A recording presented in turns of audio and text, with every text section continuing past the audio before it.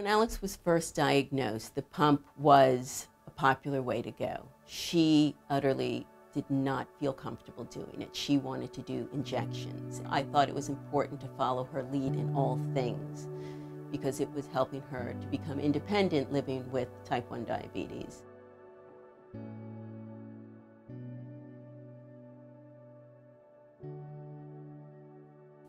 So what had ended up happening was she was using the injections pretty much every day, and there was a lot of ups and downs. There were a lot of things we couldn't figure out, and it just became very clear that the management of the diabetes was going to be much better handled if she went on a pump. And I think initially, as a young woman, she felt that having anything attached to her body was not something that she really wanted to do, and I understood that. She did the injections for about a year, and then she went on the pump.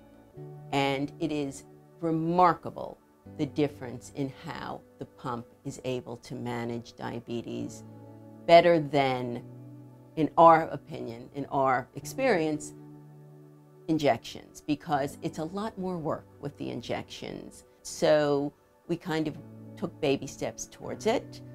But at the end of the day, and the technology has changed greatly as well, the pump is very tiny now, and it just becomes normal to wear. But in the beginning, it can be a transition. The second thing that was incredibly helpful was the CGM, which again, Alex refused to do for a while, and she was finger pricking, and that became somewhat untenable because you have to prick your finger so many times during the day. And you know what? Sometimes you don't, because you don't feel like doing it. But with the CGM, it's automatic, and it gives you all the information, and it feeds you everything. So I would say, in our experience, that using the pump and the CGM technology was life-altering.